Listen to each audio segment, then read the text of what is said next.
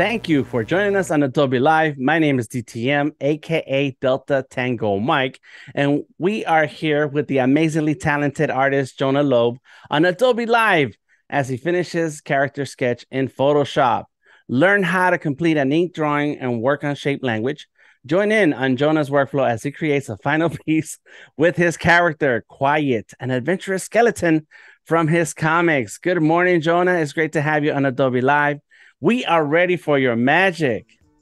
Wow, that's a great setup. Thank you very much. Thank you so much for having me. It's a pleasure to be here. How are you? I'm good. I'm excited. I like the idea that you have a skeleton character because I love skulls. I even started a whole series of skull drawings last year. And so I'm interested to see where this little character goes and what he's up to. I'm really interested to show it. You know, this is a thing that I kind of conceived of during the beginning of the pandemic. I'll definitely, I'm happy to show a quick preview of the stuff I've done or before, and I would just love to set that up then and explain why I'm doing Quiet now. Nice, nice. And while you get ready to share, want to give a big ups to everybody joining us on the Behance chat. Please let us know you're here by leaving a comment in the chat.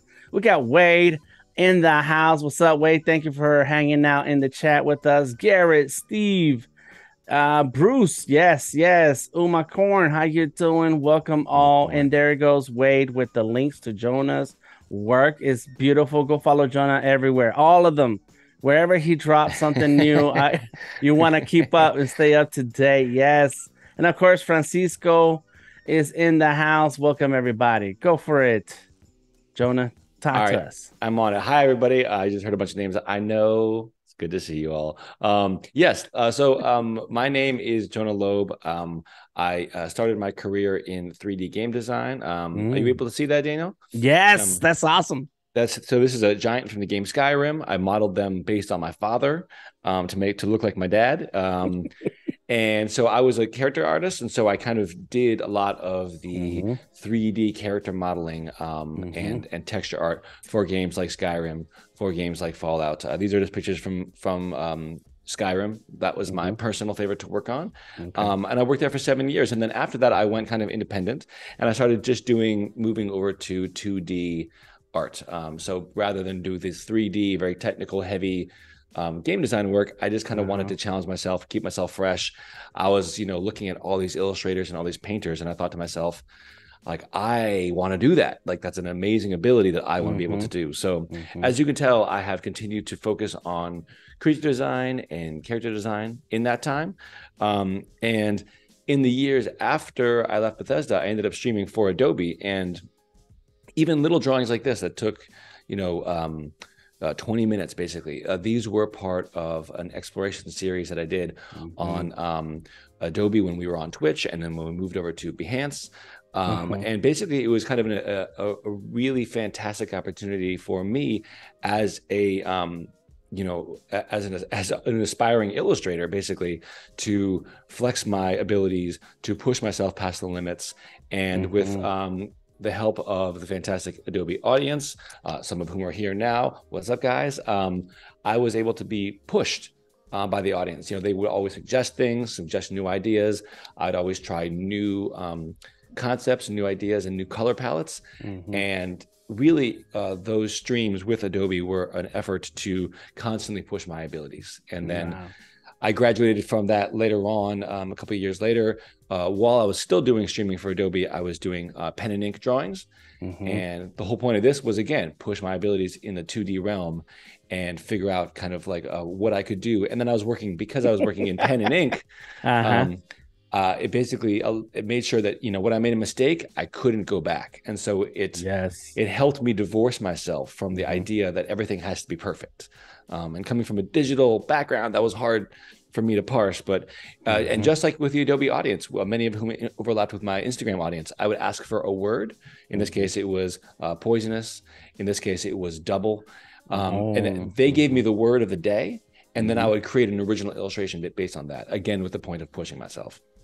Wow. In the interim, I've done some work based on video games. Like this is based on Doom. Basically, what if the main character himself was a demon? And then Most recently, I've moved on to, I just published a book 2 weeks ago, 3 weeks ago, 2.5 weeks ago, called Marvel Uh-huh. Anatomy. And Uh-huh. Marvel Anatomy is basically a big coffee table book all about looking inside superheroes Mm-hmm. and figuring out how they work from the inside out. So basically, how do these abilities really function? Um, and basically being able to see that kind of from the inside out. So it was a really unique opportunity for me to again push my illustrative muscles and Mm-hmm. come up with new ideas. Wow. So yeah, so that's kind of catch up. And then basically during the pandemic, I started thinking I had a kid. She was cute. She was little. She had, a fat little belly and a big Mm-hmm. head and all these things. And I just thought to myself, maybe I should ease up on the dark demons and monsters, and maybe I should do something cute. But but Uh-huh. it's still me, so it has Uh-huh. to be like a little creepy. Yeah. So my main character here is quiet. This is him. I just did these sketches before the stream, just trying to, I'm just trying to get a sense of him and who he Uh-huh. is. Mm-hmm. Because if you're going to go ahead and make a whole comic book, or in my case, a graphic novel based on this character, you want to be sure that you understand what they look like from all angles. You Mm-hmm. want to be able to have a feel of who they are. Mm-hmm. So this is Quiet, and this is the antagonist. As of yet unnamed, but I'm thinking I'll Uh-huh. come of at the moment. His name is just Horns, because he just has Horn. huge horn Yeah. helmet. And essentially, this idea just came from, what if you're playing video games, often you're the hero, you're the protagonist, and you have your big weapon, and you go into the dungeon, and you destroy all the undead, and you take the treasure, and you leave. And I thought to myself, well, what if the undead were just minding their own business? What Mm-hmm. if they're just living peaceful lives, and this dude just rolls in one day and destroys all of your friends, and then here you are, just this one little level one skeleton, and you're like, Uh-huh. and basically you're like, this guy has to be stopped. Like, he's going on to Right. level 2. He's going to kill everybody in level 2 too, and level 3, and Mm-hmm. so I don't know if that's exactly the story that I will go forward with, but that Mm-hmm. was the idea. I was like, well, what if the whole thing is flipped? Like, what if the big human is the bad guy and the little skeleton is the good guy?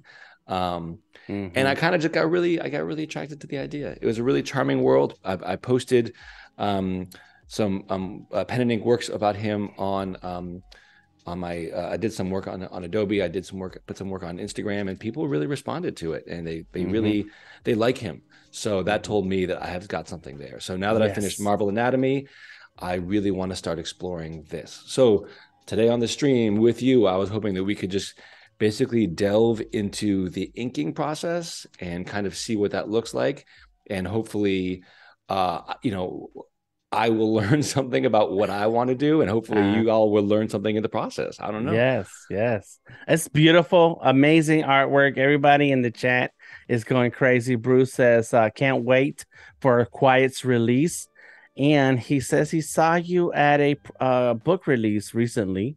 Yes, he So did. What's up, loves the Bruce? book. Yes, yes. D7A says amazing, Steve and Francisco and General Kenobi's loving the work. Thank you all for the comments in the chat. Very nice.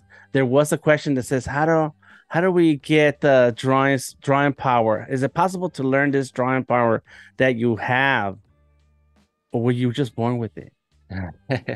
Maybe it's Maybelline. No, I. It's a combination of things.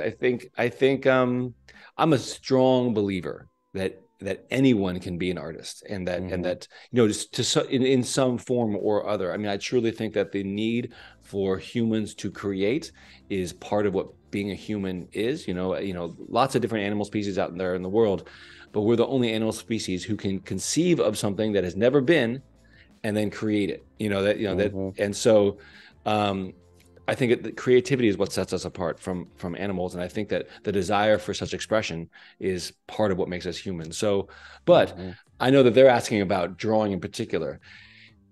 I think it comes down to practice, practice, practice. I have Mm-hmm. seen, I have patrons and everything on Patreon who I've just watched them grow, and some of them, from the beginning, they were aspirational artists, and I wasn't sure whether or not like they had it in them to kind of continue on the journey and continue to Mm-hmm. evolve. And lo and behold, every single one of them who has stuck with it has evolved in these like impressive and myriad ways. And I think what's Mm-hmm. beautiful about art, truly beautiful, is that there are so many ways in which you can express yourself, and there are so many pools of talent. I went from 3D to 2D, but there's a million styles you can embrace and a million programs you can work in, etc. Mm-hmm.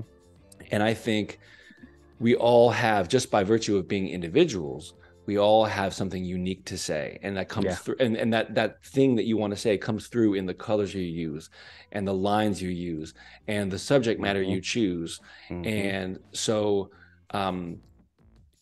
people might see my work and they might want to be able to do exactly what I do, and the way I do detail, or exactly the way I do this or that. And I believe that, yes, if you work at it and practice, you can do those things. But I think so much of the pleasure that comes from being an artist and pursuing this career and this hobby is that you get to find your own voice. And it doesn't take more. I've been an artist for my whole life. If somebody took 2-3 years to work at one cool thing really well, I guarantee you I couldn't do it as well as they could. Right. You know what I mean? It's like we all have something unique to bring to the table, and I think that's what makes art very special. That's right. There you go. I hope you guys were listening to this, and if not, go back to the replay and record that little bit of the answer, because yes, it's a combination of things. But yes, Wade, a cuff, it does start with practice. He says, practice, you say? Yeah. Oh, I know. And Wade is on here all the time practicing. I mean, that's right. Just putting in the hours, That's right. Yeah. And General Kenobi says there's always a catch. That is true, but that's it. Whatever you invest into it, you will get back, but it's going to take that dedication and that time. Yeah, Very nice. I think just when you asked me that question, or was I born with it? I don't think I was born with special abilities. I think I was born with a special passion and ability to focus. That's what, when I have a kid now, I ask my mom, like, what was it, what's the difference between how I used to do art and when my daughter does art? And, and my daughter's, fine. She's only 3.5. I'm way better than she is. I don't remember facing it, yet. I'll wait till she's like 5 to be like, I'm better than you are, No, I'm kidding. But basically my mom's answer was, you were just a little bit more focused on it. And that's it. And so and what it comes down to is focus and the time you spend doing it. That's right. Yep. Yeah, that is true. Focus your time into it, and let that be that one thing that attracts you time and time again.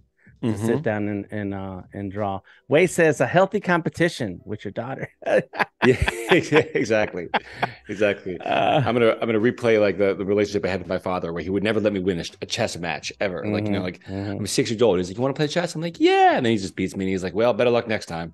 That's right. And that's how villains are born. Exactly. Dan, question for you or for the audience: which of these two quiets would you want me to start inking with? I just did one basically standing, and then one just like doing a little tree pose. You have any thoughts on which you'd prefer to see done? Which there it is, chat folks. Which one of the two quiet characters do you want to see the inking on, or even the villain? Yeah, I was hoping we can have time to do both, but I guess we'll have to find out. We'll time it and see how it goes. I prefer the yoga pose. Okay. Because it's playful. Yep. And anybody else see something? Oh, Wade says digging the relaxed pose myself. All right. So there's 1 and 1. Anybody else? What's up? What do you say? General Kenobi says I like the tree pose. Steve says tree pose. Wade says why not both? Thanks a lot, Wade. Yeah, right. Just give you extra work. Terry says tree pose. Bruce says the pose on the right. Uma Korn says both. D tree pose. Garrett tree pose. So I think it sounds like a lot of tree pose votes. Tree pose votes. Tree pose it is. Okay, so that's very good. Very, very helpful, everybody. Thank you very much. I am going to start with the tree pose. And I'm just going to really quickly go over the draft here just so I can figure things out a little bit more. So the reason I actually liked this one a little bit better, but a lot of that had to do with the fact that it was a safe pose. He's literally not doing anything. And so all I had to do was focus on these other aspects. But this tree pose version creates complexity and interest. And I thought that with the villain looking the way he does, a very dynamic, pose, I thought I needed something a bit better for him. So Yeah. Yeah, I'm still trying to figure out kind of like I love Quiet as a character, but in the last couple of weeks I've fallen in love with drawing the villain because he's so angular and actiony, and just everything about him is so intimidating, and that plays to my strengths a lot in drawing intimidating things. And I'm like, well, I can't just stick to what I'm comfortable with doing. I can't just stick to my safety net. And so I think there's something about the round forms of Quiet that I really like, but I need to figure out a way to make them dynamic to the degree where I want to look at, I want to draw him all the time, that kind of thing. So I think, just like we were mentioning before, challenging yourself constantly and pulling yourself out of your comfort zone. That's kind of been my priority. Yep. I go through the same thing. I like really rough and mean looking characters, but when I'm working on children stylized artwork for children projects, it's sometimes it's too much. It's like it's too much sugar here. And I need to take a break and draw something evil and mean and then come back. Yeah, you want to challenge yourself, but sometimes like I need something that I'm really good, very comfortable with. So let me do that real quick. Sometimes you need to win. You got to feed your soul. If those demons are the chicken soup for your soul, then that's it. There you go. Yes. Wade says that's right. There's more fun in danger. Safety isn't all that fun when making art to be clear. Safety isn't all that fun. Yes, typing is hard. Typos are easy, says Wade. Yeah, because I couldn't. I thought I read it out loud right. But yeah, there you go. And I like what you said about the pose. That yes, since you're still working all the details, you may or may not have stylized some of the bones, because this is not one of those Marvel illustrations where you go all in and draw every bone in the hand and in the foot and so on. So you want to make it kid friendly and also a little stylized so that we pretend that all the necessary bones are there, and it still looks cute. So there you go. That's exactly it. And I think that it's important for my development as an artist to figure out how to do this stuff without going all in. Like that's been my kind of my MO. In the games world, when I was doing 3D models, you have to do every inch of a model. I would spend a day working on the underside of a character's foot. And with this, it's like, how do I set myself up for success so that I'm not, so that doing these drawings doesn't freak me out, doesn't just the sheer weight of having to do all that detail every time. Like I'm gonna destroy myself and destroy my self-confidence and destroy my time, my schedule. So, but figuring out, also, it's also been a journey trying to figure out what's important about the characters, about their looks, and about the aesthetics that need to stay, what can go, what the right balance is between realism and even right now I'm looking at this and I'm thinking to myself, does he have collarbones? Does he? I don't know. And I'm not sure that he does. He doesn't have a lower jaw, and that's why he can't speak. His name is Quiet, and he actually can't speak. Wow. Yeah, I thought that would be an interesting character flaw to have, or weakness rather. Yeah, it's cool, and no neck, so that way you don't have to sit there and draw the vertebrae of the neck coming off of the spine. Yeah, you got to think about those things. So we're gonna ask you very specific things right now. Yeah, please. It's obligatory question, says Becca Smith. Thank you, Becca, for the question. Asking about the inking brush. So let's go into, you're using Photoshop. What inking brush you're using and why? I have a very uninteresting answer to this. So I have not been a traditional inker.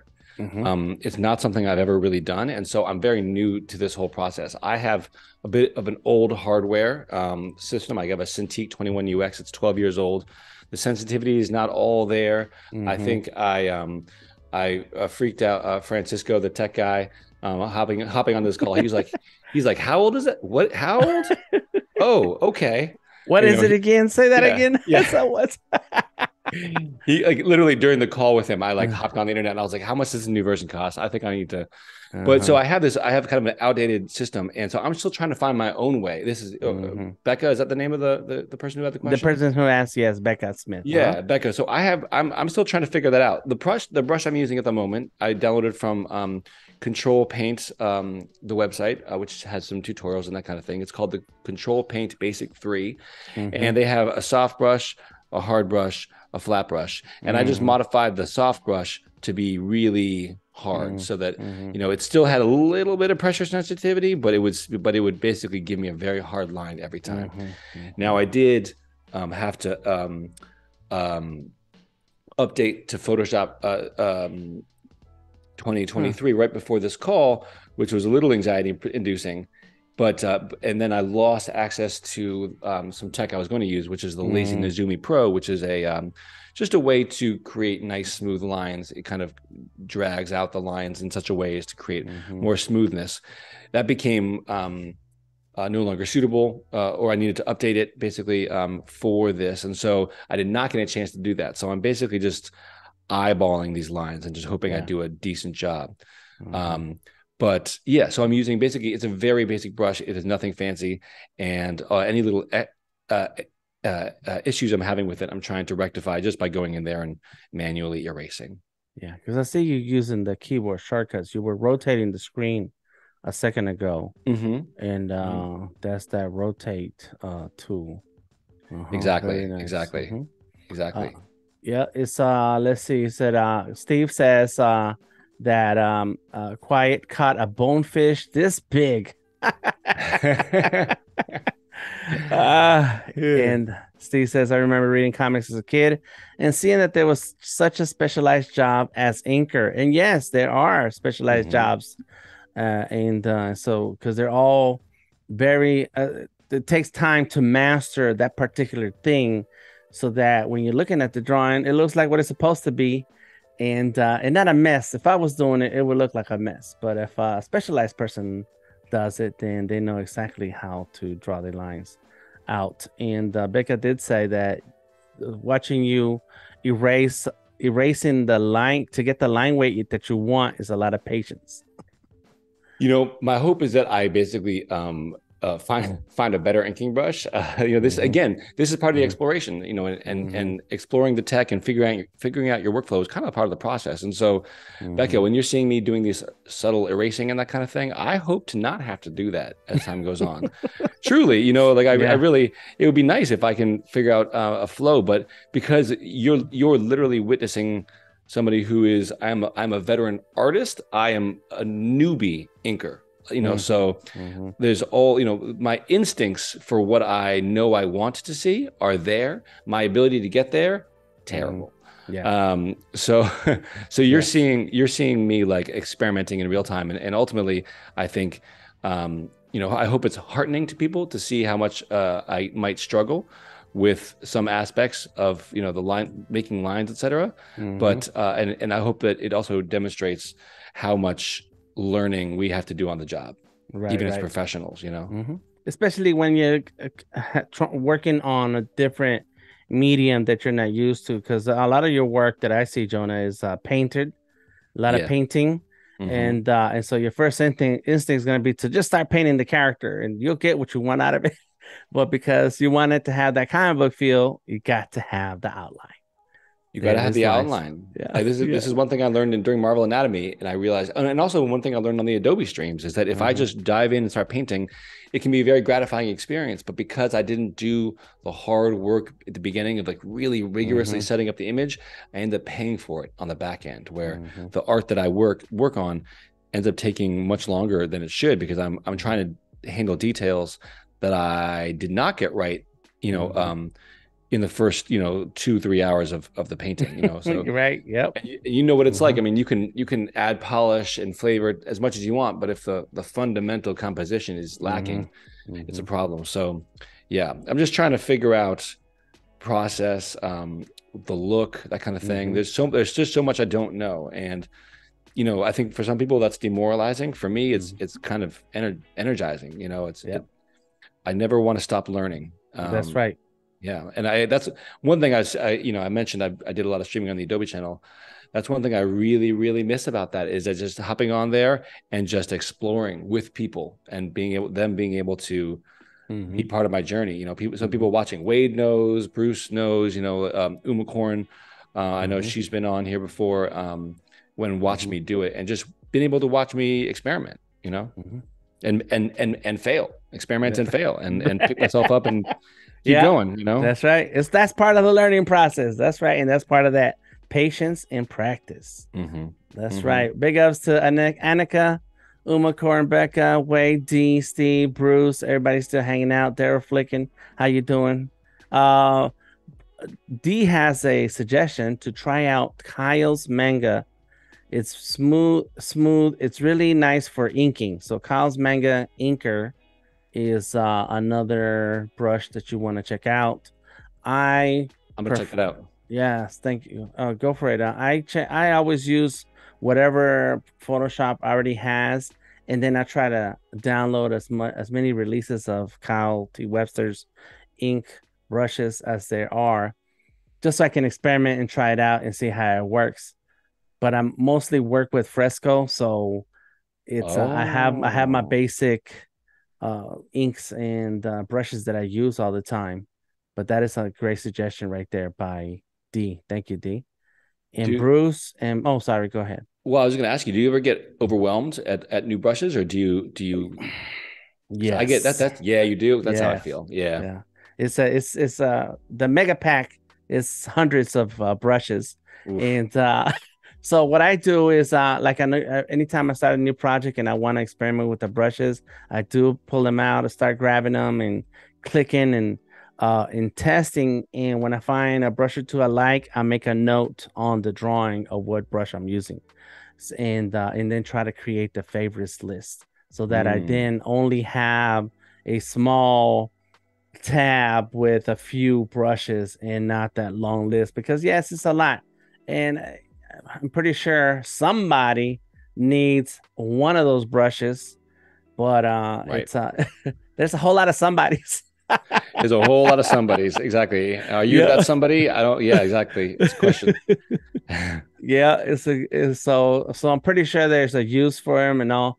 But yeah, and I'm my drawing passion and inspiration comes from comics. So line work are the main thing that I do with my drawings. And so having that right brush that's gonna give me the lines I want is it's always a battle because you want to try different things, you know. That's interesting that comics were your thing because I don't associate fresco with Mm-hmm. comics naturally. Yeah, I guess maybe that's my right. my mistake. Well, and it's not for making comics, but but because I am my style is very much comic like, Mm-hmm. then it includes line work, and I'm a vector artist first. Okay. And when it comes to digital vector, traditional, give me anything and I'll draw it. But when it comes to digital, is vector, and so I bring in that paint and comic styles together when I draw my characters. And so what you're doing now is exactly the my process is sit there, ink it out, dry it out, get a feel for the pose, the the actual arm, the hands, how which way is everything gonna be. Look at Mm-hmm. that. It's beautiful. And before I even start coloring or working on the details. That's interesting. Be honest, does it drive you a little crazy to watch me fumble my way through this? No, no. I want to draw too at the same time, but then I Oh, won't be good. looking at the screen. Yeah. Oh, good. I want to draw my version of quiet. I love that body style, a big head, little body. Yes, I think Yeah. that's super cool. Yeah, I definitely. It was funny. I really think I was looking at my little 3-year-old. She's 3 years now. At the time, she Mhm. was, 1, if that. And I remember but looking at her, watching her walk around. I was like, that is such a cute like shape, just a little cute, Mhm. like. And Mhm. so, and it's funny, and so I think that the prevailing character design wisdom would say, give him really big eyes, like Mhm. big chibi eyes and all that stuff. And I've been kind of trying to trying to not quite go that direction. I'm trying to keep it my Mhm. own look enough. But I have the big forehead that kind of, if you look at the sketch over here, it kind of bulges Yes. forward. Yep.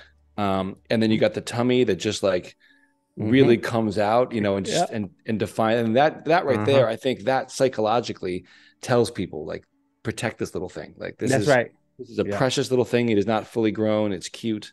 Mhm. Um, and Yes. so I think those are the things that you got to kind of, if you want to create a character that strikes certain chords in people, I think you got to sometimes speak languages with shapes and that kind of thing. And so Mhm. that's definitely where shape language comes in for today's stream, is with him and with Horns, the antagonist, trying to come up with more aggressive shapes for him and just tell a lot of story that way.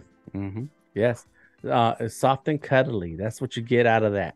It's like, Soft and oh, it's so cuddly. cute. And Mm-hmm. Mm-hmm. before I ask you a question, I'm gonna make a note of what's been said in the chat. Becca and Bruce said they noticed that you have the navigator window open. Yes. I don't see you reaching over for it, but why are you using the navigator window?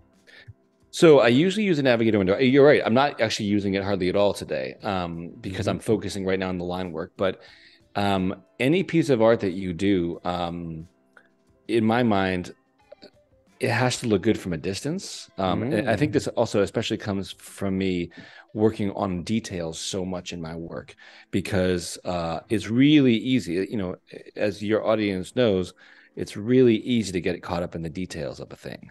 Hmm. And what you forget is that most people, when they look at a piece of art, take in all the information almost immediately. They Hmm. don't, and they don't Hmm. actually spend that much time waiting around to look at all the details unless they really liked what hit Hmm. them in the first 2 seconds. Uh-huh. And so for me, even though I'm not using it much at the moment, having that navigator window open allows me to really quickly glance over and see what this whole thing looks like as a whole. If I Hmm. almost, it's almost Hmm. like the Instagram test. If I'm on Instagram and I'm scrolling through all these tiny little pictures, which of those Mm. tiny little pictures is gonna pop out at me? Because it's not gonna be the best pieces of art. It's Hmm. gonna be just the catchiest pieces of art. Right. Um, and so, there's other pieces that may be really super detailed. I've had pieces that I've done that I legitimately thought were the best pieces of artwork I've ever done, and they just fail on social media. Like Yeah. they just belly flop, Hmm. because so much of what made them interesting and engaging, at least in my mind, was the detail and the story going on in the little things. Hmm. But people weren't looking at that. Hmm. They Yeah. were looking at the whole thing, and as a whole, it held together, but it didn't have quite that same impact. I think it's the difference between like a really good song that you listen to for year after year after year Hmm. versus the pop single on the radio that like you listen to it once and that hook is in your head all day, Yes. Yes. whether or not Yeah. you want it. Mhm. So That's true. So that thumbnail's like that hook.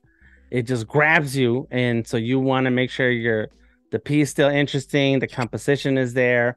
We got Goldman Vision on YouTube saying navigator window is essential. You have to see the thumbnail while you work, and then that's the Instagram test. Yep, yep. yep. Details do not engage in a thumbnail or in 2.5 seconds of a scroll. And so I get it. I get it. That's true. And sometimes as artists we sit down and focus on a little piece and we draw that piece really really great, like that piece of a drawing of a character, and then you step back, it's like, dang, that arm was crooked the whole time. Yes, exactly, all the time. Oh my gosh, all the time, No all one the told time. me. And this is why I've just started getting into line work. As per Mhm. Becca's question, was just like I realized too often that I'd draw something and it would be almost there, but there was just this compositional mess up that I couldn't rectify later on down the line. And Yep. so yeah, that's kind of, Very good. yeah, that's the answer. Well, there you go. That's your answer, everybody. Great reason to have the navigator window open. The day I started to use the space bar and keyboard shortcuts to zoom in and out and panning and zooming is the day I stopped using the navigator window. But now that I think about it, I think that's a good idea. But I do a lot of the zoom in and out, zoom out to look at what I'm doing, zoom back in, get to work, and so on. So I get it. Yeah. As long as Mm-hmm. you're doing it, as long as you're taking the time, to Mm-hmm. look back and yeah. Mm-hmm. Mm-hmm. Thank you. So big ups to everybody still joining us in the chat. We got I do want to let y'all know that if you're tuning in on YouTube or Behance, remember to subscribe and like the video. Please leave a comment, question, or suggestion so that we know you are there. If you're watching and you don't say nothing, we don't know and who you are. So when you leave a comment, we see your name and we get used to seeing the cool folks stopping through. If you haven't already, please subscribe to our new Adobelive channel on YouTube to stay up to date on the latest streams, participate in the Adobelive community, and so much more. Subscribe to the Adobe YouTube channel, Adobelive YouTube. Big ups to Sean, Steve, Umar Korn, Daryl, everybody leaving cool comments. Appreciate you. Wade, Bruce, thank you. Bruce did say that you can drag brushes into and make your own little library so you can save them later and come back to it. So and then Becca says, I didn't know that libraries took in brushes. So yes, there's a way to keep track of the things that you like to do, the tools that you like to use more often. Once you find that style that fits that brush, you got a winning combination and you don't want to lose it. Absolutely. You need to find, and you need to find it. When you need to find it, you need to find it now. That's right. You need Like, yeah. Yes, yes. And thank you, Terry, for the link to Jonah's new book. I need to save a little bit of my Amazon money to get it myself. Yeah, it's like, oh, I get it right now. I got a little credit. Like, yeah, that credit's not enough. Yeah, they did a beautiful job printing it, but Mhm. it definitely, you see it in the cost. Like, Mhm. okay. Woo. But Mhm. it's big. I put a lot of effort into it over a year and a half. It's 230 pages, put 230 Ooh, pages long. It's wow. yeah, I've never done Yeah, anything like that before. It was a nice, nice. yeah. One day you and I will get into the art business conversation so we can know more about the business side of something like that. In the meantime, we do I would have a love to. question from on YouTube by Goldman Vision. What do you use more often, undo or the eraser? Ooh, probably probably undo. Mm-hmm. Or I'll often step back, like just manually, like over Mm-hmm. here, just step back to Okay. where I need to. Um, just because I can often see the moment I put down a bad line, I'm like, oh, that ain't right, and so I just take it back a Mm-hmm. step. Mm-hmm. But yeah, I try not to be too scared of just erasing too. I think that working on the Adobe channel and working on pen and ink both have helped me think really hard about the mistakes that I'm willing to live with Mm-hmm. versus the mistakes that Mm-hmm. I want to change right off the bat. So Mm-hmm. sorry, I'm just trying to decide if I want that all black or not. I think I do. I think for simplicity's sake, I do. Um, as you can see, I have some competing aspects of this image here, of this inking. I think that not everything. I know that when I physically ink, I really like to do these little kind of lines, Mm-hmm. just little, just kind of textural kind of things. Mm-hmm. Um, but in some respects, that's at odds with my kind of cartooning simplicity. So again, Mm-hmm. I'm just trying to find my own language, and Mm-hmm. figure out what works and what comes naturally to me, Mm-hmm. versus what can I teach myself to do. Mm-hmm. Yeah. And this, like this rib cage is not a real rib cage. It doesn't like really work exactly how ribs work. It kind of Mm-hmm. does, but it kind of doesn't. Like Mm-hmm. in real rib cage, you'd have a hard sternum here. The collarbones would be like this, Mm-hmm. and then you'd have all these ribs kind of come up, like that Yep. in there. But Mm-hmm. it's just too much. It's a Yeah. little, it almost reminds you too much that he's a skeleton. So it's Mm-hmm. almost like I'm trying to come up with a skeleton suit. Right. What is obviously a skeleton from the get go, but is still its own thing. So yeah, Nice. you're with me on this journey. I don't, I know We're gonna figure it out together. we're here together. Yeah. Thank you everybody who's joining me and joining us and any thoughts, any feedback you have, I always want to hear it because, Nice. it's like product testing. Yeah. Here's my products. Do you Mm-hmm. like it? If not, Mm-hmm. or if you have a suggestion, I think Mm-hmm. people who join me on my own streams, they're used to me. I just field suggestions all the time, Mm-hmm. all the time.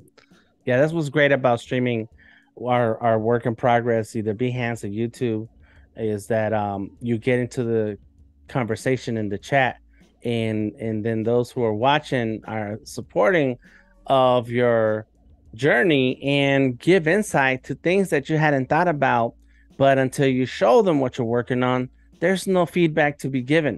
Yeah, So we have to be very open about our progress just so that we can all learn together from it. absolutely. And I Mm-hmm. think, I mean, when it comes to the quiet, this new world I'm diving into, it's such a free for all at this point that people give me ideas all the time that I use. Mm-hmm. I have, he as a character, he can't speak, but there's a little character that I'm going to be including in the book, who's a little caterpillar, and he's the narrator. Mm. But Oh, only, yeah, isn't that fun? But only when Quiet finds him does the book start to narrate. So wow. until then, we're just watching him going about his world. This guy is going around, talking to himself and Mm-hmm. all that stuff. But when he goes around, no, he can't make a sound. But then the moment he finds his little caterpillar, the Mm-hmm. caterpillar starts telling the story of him Mm-hmm. as we go. Mm-hmm. Um, but I'm thinking, all right, like, well, how does the caterpillar roll with him? Like, does he Mm-hmm. like, someone was like, oh, he should stay in his skull and come out of his eye socket. I was like, that's cool. It's a, but it's a little gross. It's a little Yeah. gross. Somebody else was saying, like, tuck him up in the rib cage, and that's a bit Mm-hmm. better. That feels a little bit more like Mm-hmm. a pocket. Yep. But then someone was saying, what if he's like a scarf? He just like he's all the time there, and then he comes out and Uh-huh. like that. Oh, that's cool. It's cute, Yeah. right? It's a cute Yeah. idea. Mm-hmm. But someone on stream just like gave me that idea, and I was like, you know what? I'm gonna look into that. Yeah. So I haven't Somebody had it. mentioned shirt and tie earlier. I didn't mention this, but like given the situation, the caterpillar would fit a different thing. So if he wants to look proper and distinguished, then it's a tie. And then when he's cold, or it's like it's supposed to the scene is supposed to evoke this coldness, then around the neck. That's so cute. I love Oh that. my gosh, that's See, crazy. and that's exactly this is the kind of thing I wouldn't think of myself. Mm-hmm. And it's like, wow, free, fantastic ideas. Mm-hmm.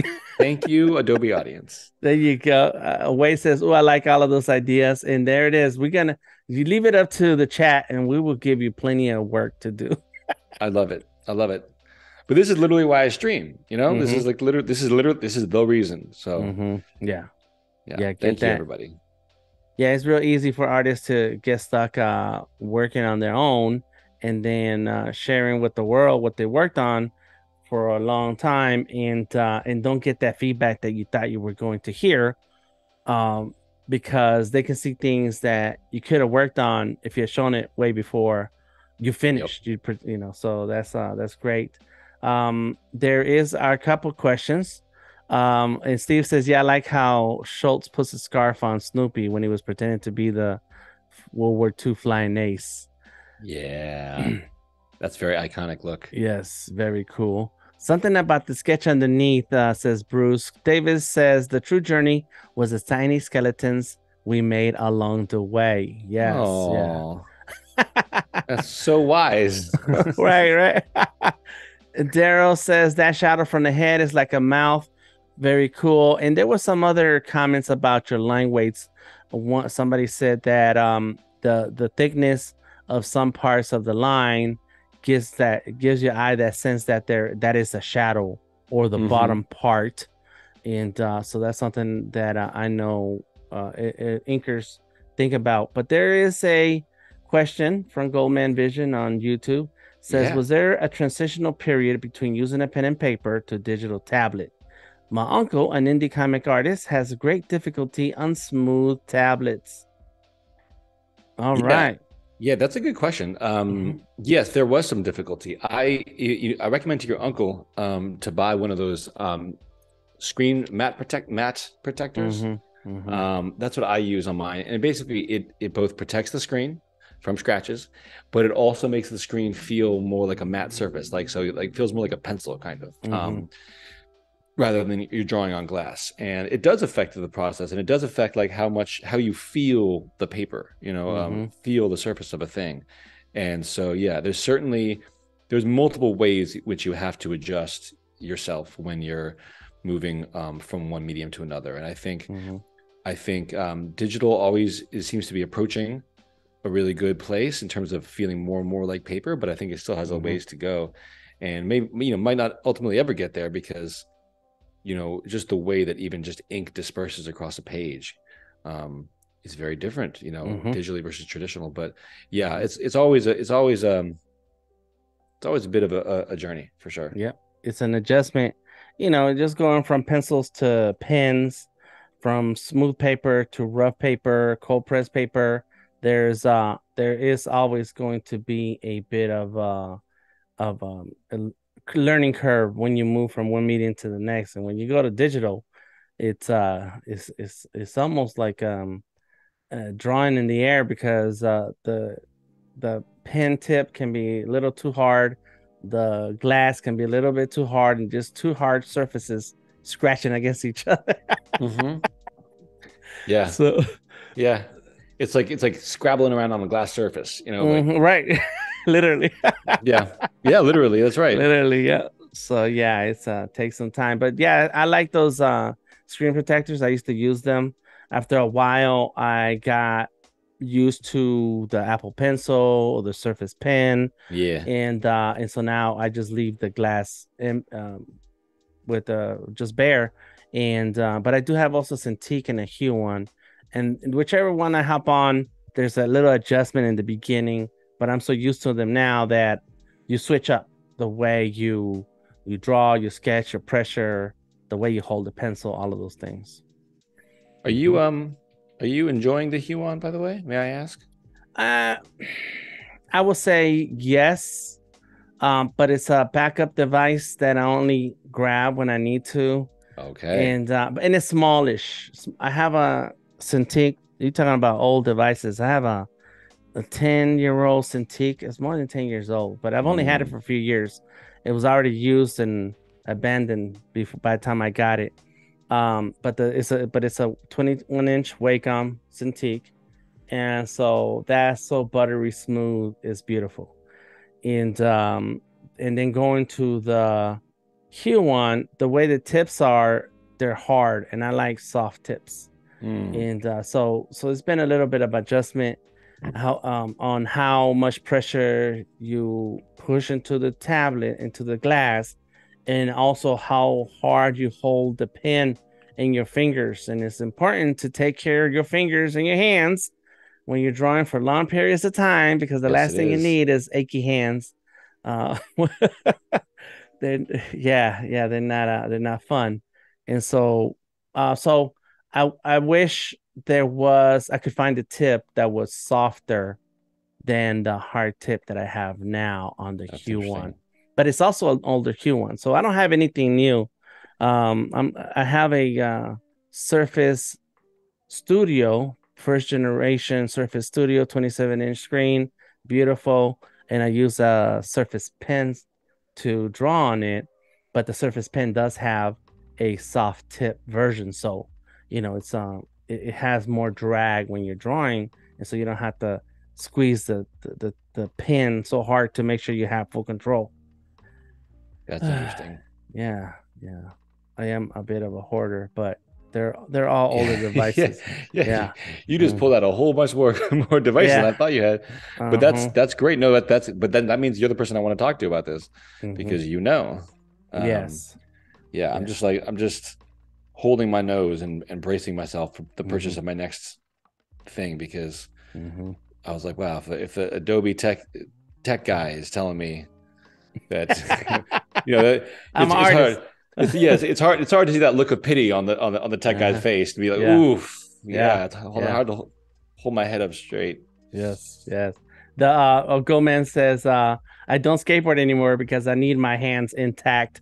Yes, take care of your hands. Oh yeah. You have to take care of your hands. But yeah, newer devices have more a range of tips and stylists. So if you buy new, $3,000 for a Wacom, $4,000, just the tablet, the display tablet, versus $500 for the Hue one.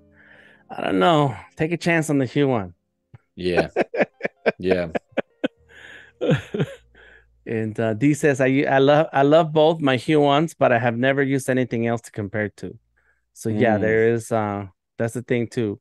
Back when the Microsoft store was around, I would hang out at the Microsoft store and use their devices. You get to be friends with the associates. You bring them stickers.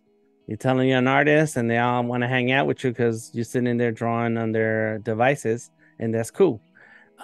Nowadays, I don't know. I guess Best Buy or some other store that has electronics in your town is another place to just try out all the different types of devices. But not too many stores are into devices for artists.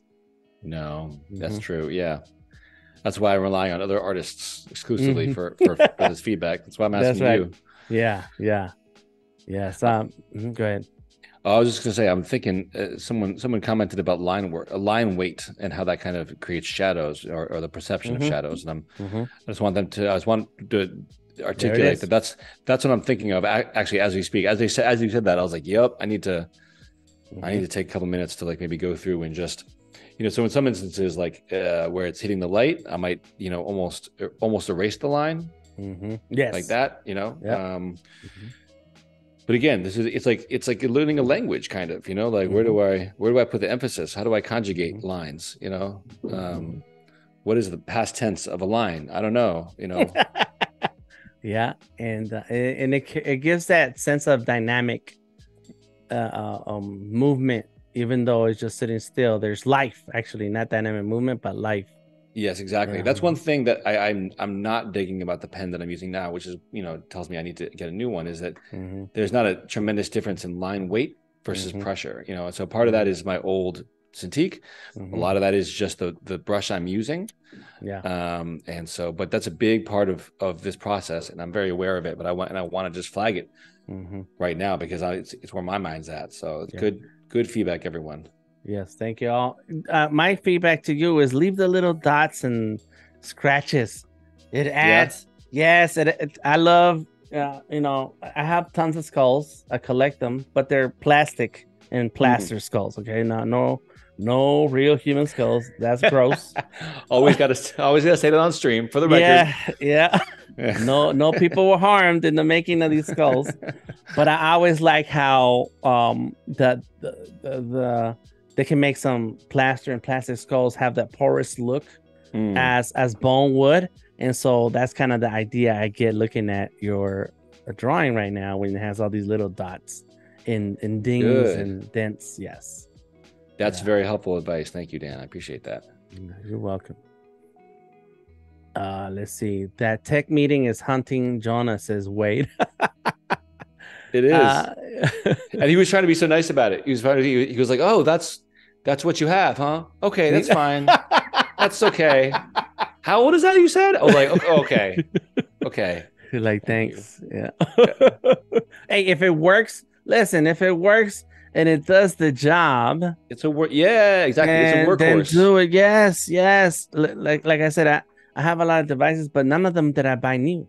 Okay, so you don't have Mm. to have the latest and greatest, even though it's No, you shiny don't. and pretty, and I do lust after material things myself.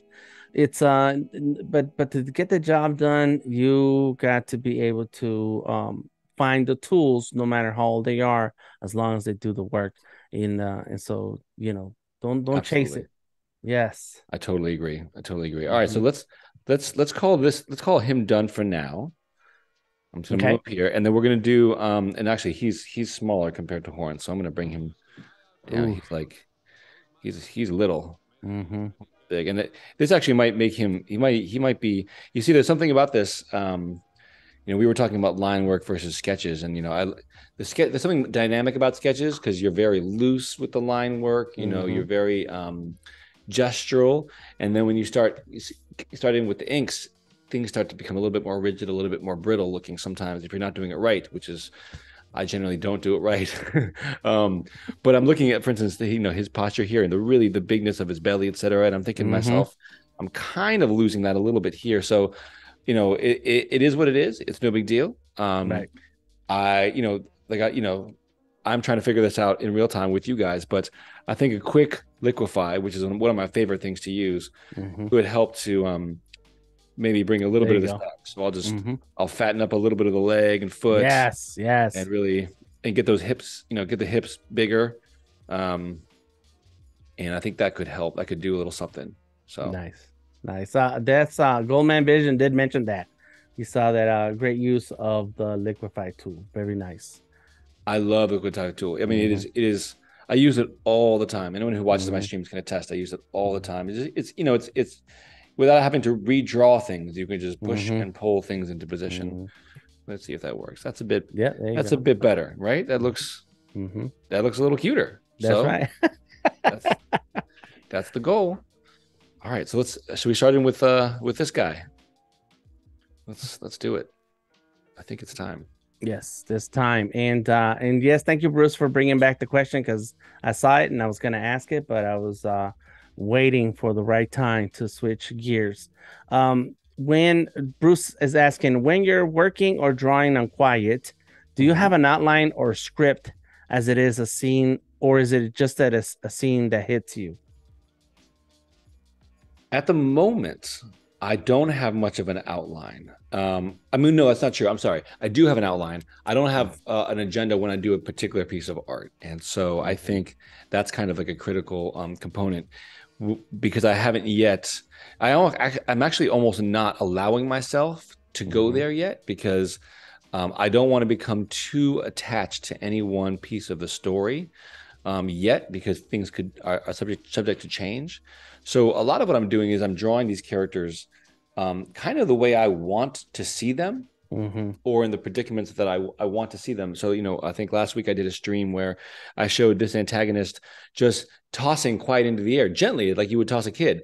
And that will never happen in the comics, but it's a fun, cute little moment. And I got to show him being a bit more jovial and I got to show quiet kind of flopping through the air like a cute big baby. And I thought to myself, yeah, I like that. Yeah. It's just, and so it's the kind of circumstance where if you draw it, it looks cool, it works. You start to be like, well, now I can maneuver the story around that moment, maybe, on a Adobe stream before I did this. This is Adobelive. I did this image here of quiet, and this is about a year ago. Sorry, it's loading up. Give it a second. And I don't know if I'll be using this particular scene again. It's taking forever. Oh, Sure. There we go. Boom. And, Oh yes, that was in the post. That was the thumbnail post. Yes. Exactly. And so it's just like these him adventurous little worlds. Him walking around through this water and kind of being accosted by all these different characters. All this. I thought of it as like a hydra basically. Will it be in the story? I don't know, but I got to tell you, I really what I want is I want this character.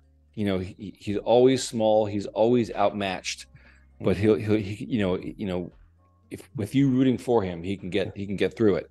So this was an example of basically just me doing something that I just wanted to do. I was like, this could be a cool moment in the story, and so I will render this out. And if it looks good, if it appeals to me, I will totally make sure that at some point he ends up with a torch, in a watery area, and then this thing comes. And then I have to figure out, well, then how is he also going to get out? I don't know. I have no idea. Oh, that's so cool. Everybody in the chat is loving it, loving this drawing. And Goldman Vision says it's a very powerful image. And Bruce, you saw the finished version of that one. Very cool. And Wade says, I remember Jonah working on this. Fun times. Love the scenes, Steve.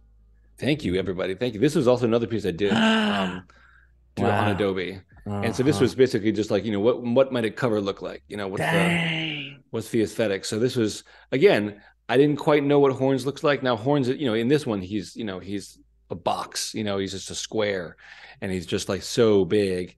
And there's quiet, very little, maybe with probably rendered in more detail than I would actually do him. Mm-hmm. But I was just trying to figure out, like, what is this world? What do people look like?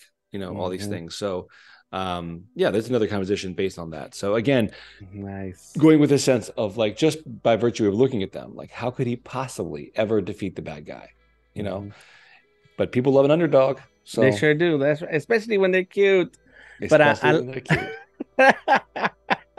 and I like how you understand anatomy enough to have the shape of the head, the way it's looking up to horns, and the angle. Look at that head. If you know how to the shape of your skull is, when you draw it, you can tell that he's looking up, that the angle of the head is looking up. It is a straight diagonal line, and it's beautiful. It's wonderful. Yes, and then the body, and like he's not backing down.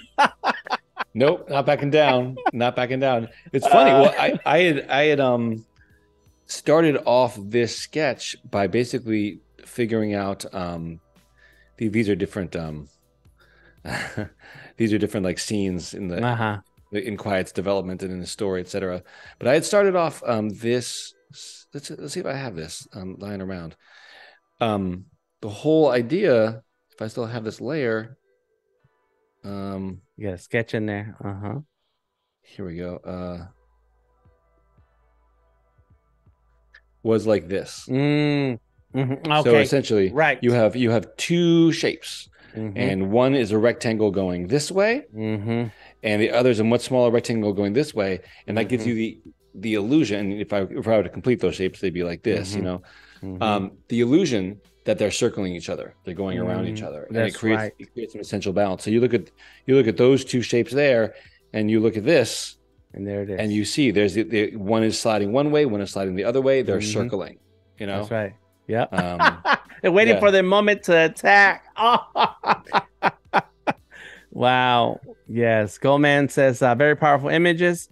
Image filmmakers use photographs of locations and people the same way. Eventually, this will be a story. And love the juxtaposition here, not just the size, but the concept of who is good and who is possibly evil. Very nice. Thanks, Very interesting. guys. Yeah. And Anthony says, I learned anatomy in high school and it helped my art in the long run. How did you learn anatomy, Jonah? We keep asking Jonah questions, and I'm sorry, Jonah, we're keeping you from drawing every No, time. not at all. I love it. I love it. That's why I'm here. Absolutely. Okay. How did I learn anatomy? I have always loved figure drawing. Always. It's just a thing. I just am people. The human body is amazing to me. I think I really started digging in. I took as many figure drawing classes as I could in college, which was actually not that many. Unfortunately for me. But I spent a lot of time after a certain point working at Bethesda. In my game career, I did a lot of blending of human and animal anatomy to create monsters. So that made me focus a lot closer on humans and start collecting images and pictures. And if you can see on my camera back here, I have some maybe I'll just focus in there. I have some human figures, that kind of thing, that I've been looking at. I've had those since my Bethesda days. Oh yes, thank you, Francisco. So there they are. I've got a lot of books on human anatomy that help a lot. I have even like little miniatures, like this little skull, that just gives me a sense of how these things work, how things fit together. So that's all helped a lot. And then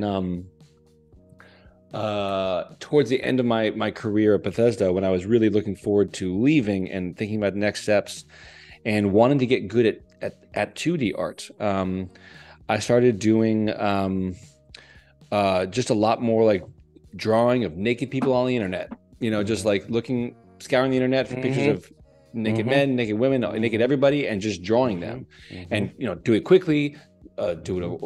over the course of time, and kind of it's kind of just one of those things where every time we learn something new, or a new trick or what have you, we really only tend to retain 5% of whatever we just did. So repetition is key, just Mm-hmm. doing it again and Mm-hmm. again and again. Mm-hmm. And I think for me, a big moment in my career was right near the end of Bethesda when I decided to leave and I was going to come to New York, etc. And in that last year, I bought a sketch pad.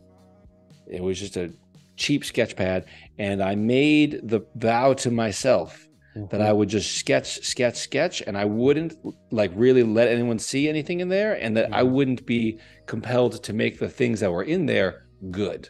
Mm-hmm. Um, and so once I actually let go of the feeling like my sketch pads had to have good art in them, Mm-hmm. it helped a lot, because then I really let go Mm-hmm. of worrying what people would say.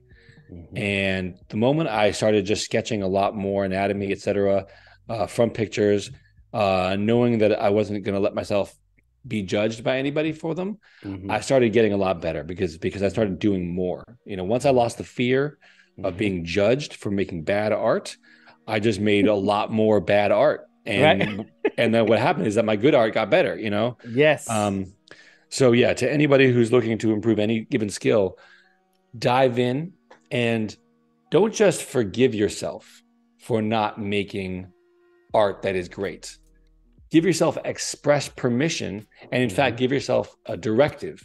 I'm going to sit down right now and I'm going to make some bad art. Mm-hmm. It sounds like a joke, but just putting pencil down to the page is one of the hardest parts about making art, and just starting to make art. What's the hardest part about going to the gym? It's Mm-hmm. walking out the door. Yep. That's Showing up. that's it, just showing up. And Mm-hmm. so for me, uh, developing a practice where I could just show up and not have to worry about what I did while at the art gym, that gave me the permission and the space and the artistic room to start exploring with less and less fear. So yeah, that's the long answer to the question of how I got good at anatomy. There's a lot of confluences in my career that led me along this path, and then I decided to focus on this, and then ultimately it was the not letting failure get to me, which is what really freed me, I think. There you go. Dang. All right, y'all. There's the answers. The answers are here. And come back and watch this video. Get it in your head. The weight is Steve is asking, you have some animal. Oh no, I think he was asking Wade about animal skulls. Do you have any animal skulls, I have a Jonah? couple. Yeah, I have a Okay. couple. I have Okay. an alligator skull and like a I think like a fox skull or something. I have Mm. a tiny little monkey skull. Yeah. Um, I I have a human skull replica that one of my followers sent me, which was really cool. Mm-hmm. And in storage, I don't have it now, which is really unfortunate. But I did order one of those like replica saber-tooth tiger skulls. Wow. Yeah, I know. I'm Nice. really missing that. I wish I could get it out of Mm. storage, but Yeah. yeah, Yeah. I'll stop by and pick it up yeah. There for you you. go. Okay. Yeah, thank you. Becca says, I need one of those little skulls with the moving jaw. I have one. I have tons of skulls, and I got a little one, and he moves his jaw. It's got a little spring on it. And the top pops off, the top of the head pops off. Ooh, And those are really cool. I gotta you gotta have those references you got to. around always, always. And that's what Wade also says, gotta have that references handy and in practice, because when it's time to draw something on purpose, where at a certain particular amount of time you want to have something done, you got to pull all that together. But the more you work on the bad drawings, the easier it's going to be to come into the good drawings. Yeah. You got to get the bad ones out. And Becca says, can I shout out Croquis Cafe for a figure drawing resource? There's a Mm-hmm. ton of online resources for figure drawing, and here's my suggestion to anybody out there, and Jonah especially. I Mm-hmm. have a 3-year-old granddaughter and a 7-year-old grandson. They have posed for me countless times. I have nieces and nephews when they were smaller. They're teenagers now, but they were when they were in that weird body shape period. Mm-hmm. That's when you tell them to hold still. Hold on, I need to take a picture. Hold this pencil. Hold this sketchbook. Sit right there. Move your head over. Wow, I'm just impressed you got your 3-year-old to stand still that long. Yeah, she. Well, it's for a picture. You gotta take the Oh picture. yeah. Do you not? Oh yeah. You gotta get it, and maybe just roll camera because you'll get the pose while she's talking and moving all about, and it's like, oh, Mm-hmm. there it was. So if you videotape, you'll get that frame. But yes, I a few weeks ago we were outside and hanging out with my grandchildren and I, and there were when my grandson was drawing with chalk on the deck, and for some reason he just decided to ask my granddaughter, because they're cousins, to stand there and hold the pose because he was going to draw her. And she immediately struck a pose and kept trying to hold it, kept moving. And he was sitting there scribbling on the deck. And that was his drawing session, just like that. That's so cool. That's Yeah. really cool. That's really cool. Use your children for models. Yeah, use reference, everybody. Seriously, I think even as a veteran character designer, whenever I have to create any characters or whatever, and I'm thinking of like the musculature, etc. I can place it at this point by memory. I can place it by memory, but Mm-hmm. I will never not pull up reference, all the time Mm-hmm. because, I think there's like a dirty lie going around that says reference is Mm-hmm. cheating. Nah, man, Mm-hmm. nah. It's integral. Yes, there's always details that you can see, your eye can see, your artistic eye can see, Yes, and transfer into your drawing when you have a reference. And so it's not the same as tracing, even though tracing is allowed as part of practice. of course, But when you use reference, it's definitely you will see the difference in your drawings and your artwork. absolutely. I Big think I difference. think as you mentioned the artistic eye, Mm-hmm. and basically I think we have an idea. I've given this talk so many times. Probably some of my followers on here are kind of like, okay, Jonah, here he goes.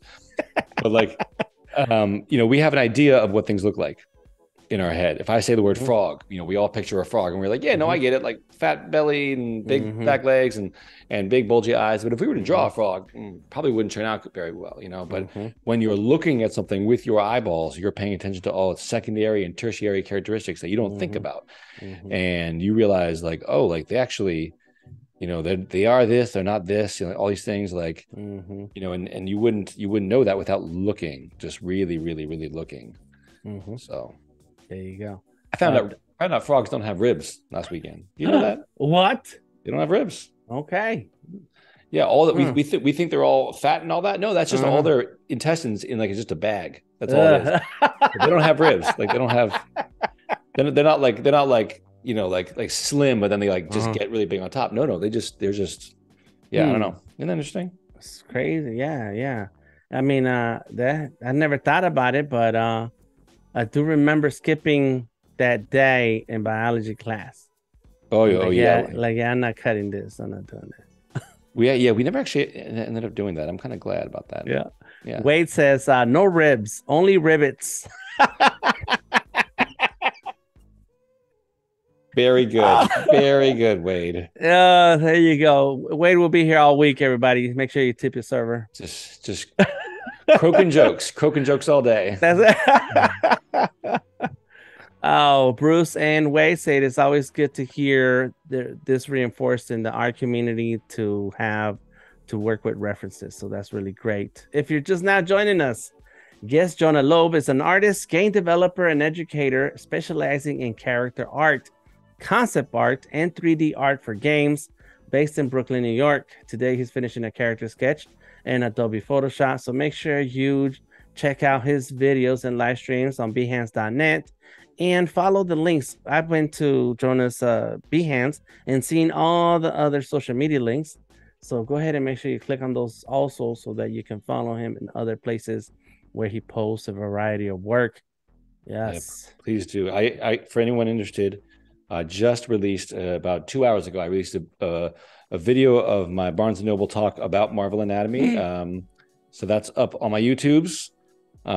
So if you're interested in that and seeing an in-depth discussion about about my career and then my tactics for when I made this whole book and then basically my process for the whole thing, it's on there. Check it out. Yes, go check it out. There's the link to YouTube. Thank you, Jonah, for the link. I mean, Wade, for the links to YouTube, Instagram, and Behance.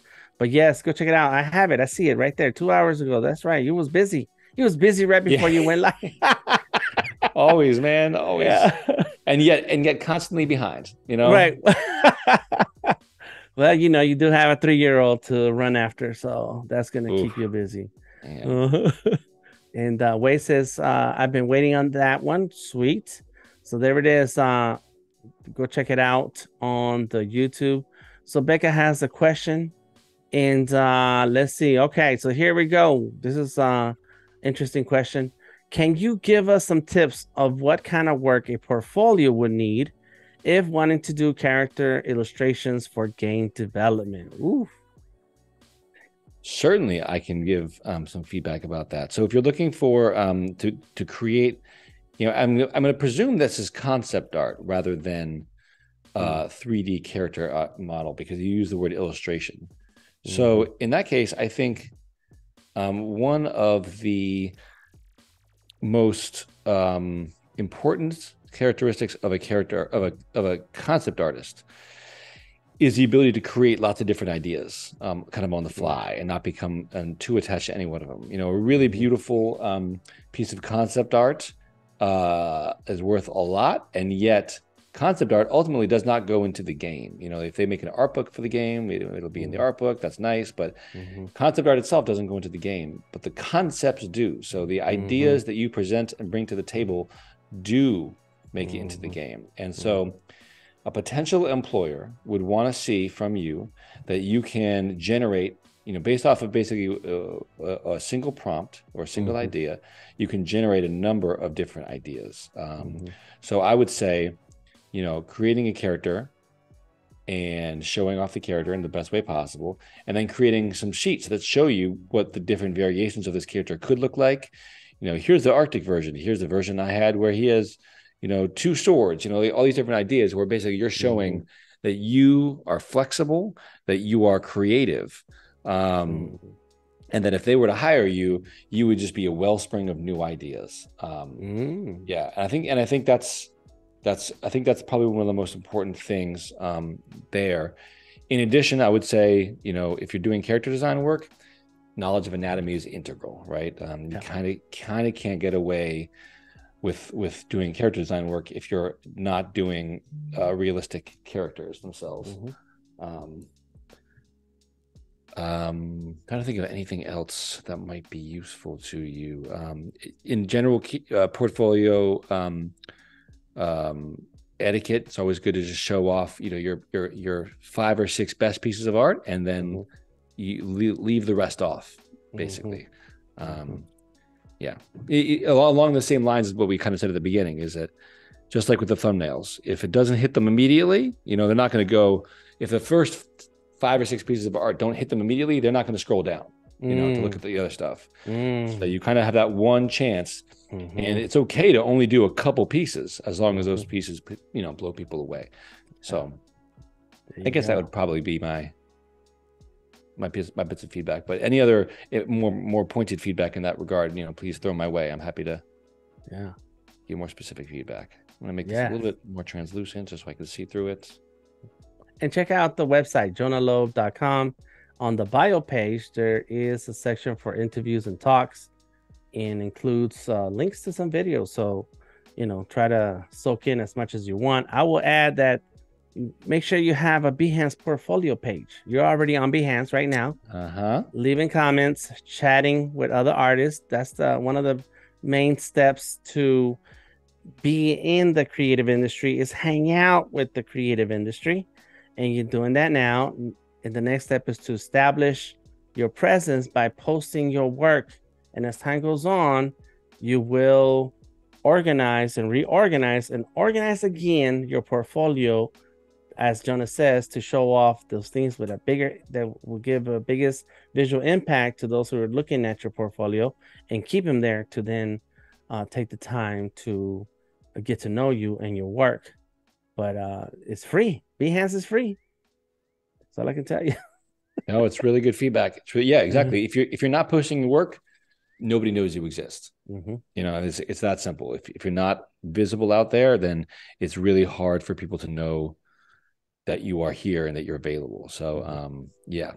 And go. and it's okay if you're not so pleased with what you have out now, that's fine. Just post it. And then when you create something better, you can knock off the thing that you like least in your portfolio. Mm-hmm. And so you're always updating and all these things, So yeah. Or if you're like me, you think everything is amazing, and so everything stays up. And then people know you're prolific, and they know, hey, this man puts in a lot of work. Yeah, he does ugly drawings and he does pretty drawings. Which one? Which one would you like? But yes, I do. When I'm very, very proud of something special, it's like that's going near the top of my Behance. Like you can click and drag the projects around on your Behance page, so that's super awesome. Very helpful to know. I will give everybody a heads up to stay tuned and join Amy Hood from Hood Spa Design at the Typography Boot Camp. That's something I need because I'm bad with letters. Every day this week at 11:30 a.m. Pacific. And immediately following that boot camp, stick around for a new episode of Power Prompts with Cody Bear, followed by a new episode of Design to the Rescue with Paul Tranny, all here on Behance or on the YouTube channel. It's Adobelive YouTube. Check it out. Man, those are two names. I haven't seen them in a long time. I miss those two. Mm-hmm. Cody Bear and Paul. They're always around. I'm tired of them. No, I'm just it's you got to hang out and Behance, and because yes, it's a constant stream of folks. Good stuff. Absolutely. I got to go out to Adobe headquarters a couple of years ago, and I ended up sharing a cab with Cody. It was so helpful. She had such good feedback on what we were about to just do and all. I was like, oh man, I was so lucky I got to hang out with her that time. It was really cool. Mm-hmm. Yes. Thank you, Wade, for subscribe to the Adobelive YouTube channel. There's the link. Just go ahead and subscribe. It's really cool. I happen to be there every once in a while also, including a session in 2 weeks from now. Yes, 2 weeks. I have the sketch to vector session coming up on a Monday afternoon. We're cool because Jonah is out here in the East Coast, but Adobe is West Coast time, so everything is West Coast Pacific time. And it's like, oh, that's so early. But if you're in the East Coast, it's like, yeah, that's cool. I got time for breakfast and yeah, relax, and then I can tune in. No, it's I gotta say it's very helpful, very convenient for me. I will say. I know it's bright and early for you, but for me, this is perfect. Mm-hmm. Well, I'm in Atlanta, so I'm on the East Coast too. Georgia. Yeah, Atlanta, Georgia. I'm from LA, born and raised, but I live in Atlanta, so yeah, we East Coast. How do you like in Atlanta? I like it a lot. I've been here for over 20 years now. Oh, so, wow. Yes, you do. Yeah. What brought you out there? I was fresh out of the Marine Corps. And my mother was living in Oregon, and I knew I did not want to move to Oregon. I wanted to be a full-time artist, but I did not know how to do that at all. And so I thought because in the military, people from all over the country. You get to meet folks, and so I know that LA and New York are big art industries, and I said to myself, there's already tons of established artists out there. I don't feel like competing or trying to figure it out. And since this was 1994, the Olympics were coming to Atlanta in 1996. Oh, wow. So everybody's talking about how much of a big deal the Olympics were, and Atlanta is this world-class city. And so I said, fine, let's go to Atlanta. And I came. and I've been growing with the city ever since. So I know a ton of people. A lot of people know me. I opened a tattoo shop in the late '90s, Oh, wow. and so yeah, I got to we organized a lot of art shows and got involved with a lot of art events and industry here in Atlanta. So that I've been stuck ever since, but having the time of my life being a full-time artist. Honestly, man, I think you chose really well. I mean, honestly, Atlanta seems like it's doing so well just in Mm-hmm. general. I mean, Mm-hmm. as cities go, it just feels like it is a city on the up, like, and it has been for a while now, where it's Mm-hmm. just like there's things going on and like people are moving Mm-hmm. there, and like it's Mm-hmm. just, some cities just do better than others, and it feels like Atlanta is really, I don't know. I Yeah, know there's I been nonstop growth all along since I've been here. To this day, there are new exactly. buildings every day. Every time you drive through a part of town that you haven't been to in a month, it's like, whoa, there's a new building here now. And It's wild. so it's growing. But we do have a saying, Atlanta's full, go back. Oh man. Oh man. It's got to that point already, huh? Hey, no, it's plenty of room, but it's just but I it just is mean growing. culturally. I mean, like, Hmm. no, enough new people. Go home. It's enough traffic, and thank you so much. Enough traffic. Don't bring your car. You know. Oh, that's funny. Thank you, Steve. Says in respect to Veterans Day. Yes, that was last Friday. I appreciate you. My wife did post my picture of a fresh baby-faced U.S. Marine. Wow. Yeah, yeah, I remember those days. I used to be in shape for real. Uh, And now you're an artist. that's Look right. at you now. And now I sit around drawing, making muscles, drawing muscles, just like Jonah's doing right now. Oh, we wait with the question from YouTube by Goldman Vision. As a multifaceted artist, how do you know what work you've done to emphasize as per the job? Might be a vague question, vague answers welcome. Sorry, could you repeat that one more time? So, as a multifaceted artist that you are, Jonah, Mm-hmm. how do you know what work you've done to emphasize for that particular job you're doing? And I guess it is kind of vague, so you can narrow it down however you think. But I'm guessing like when you're looking at a new project, and how do you just emphasize that part of your career to fit that project? Either I'm guessing as getting the contract for it, Mm-hmm. or even execution of the artwork. That's interesting. Hmm. I don't have a very good answer for that. Am I was in a very lucky position when I got Mhm. hired at Bethesda Softworks early in my career. And it Mhm. kind of changed the trajectory of my entire career. And, I was just one of like 100 people who worked on Skyrim, but I've been pushing my involvement in that for so long. As an independent freelancer, you have to be your own biggest, hype man. And so Mhm.